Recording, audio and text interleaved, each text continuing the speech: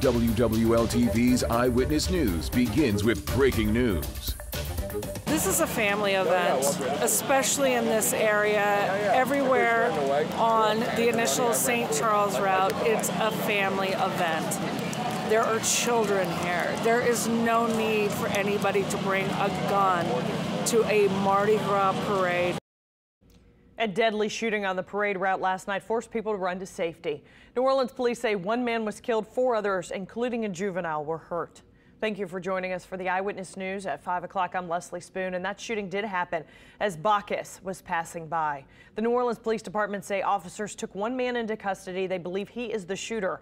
Our Mike McDaniel is live now with how a night meant for celebrations and fun took a tragic turn. Mike?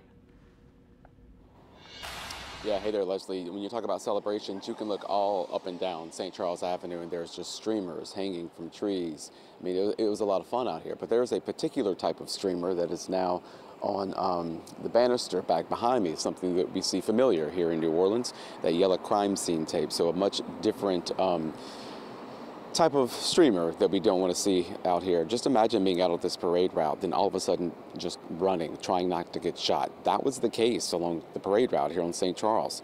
The street was packed with people when the shooting happened. There were lots of families, lots of kids, all trying to enjoy the Krewe of Bacchus. New Orleans police say around 9:30 shots were fired, which witnesses say sent people hitting the ground and some scrambling, trying to get out of here.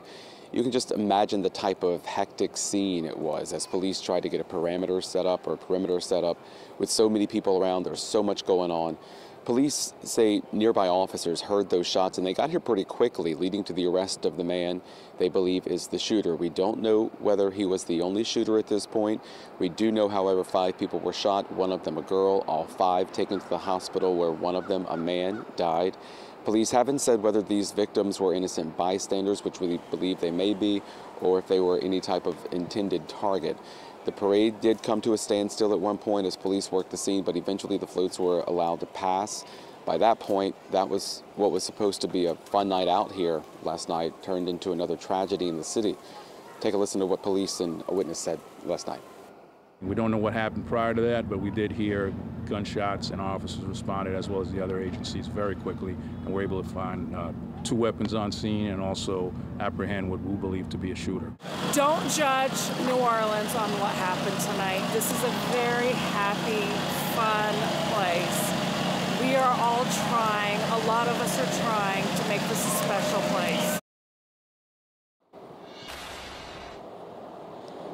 And we're still waiting from police to kind of get a better understanding of what kind of led up to this shooting. We expect that to happen sometime today, and also find out any charges or what charges in particular this certain person faces. Right now, that man is unidentified. Reporting live from St. Charles, Mike McDaniel, Eyewitness News. Leslie. Mike, thank you very much.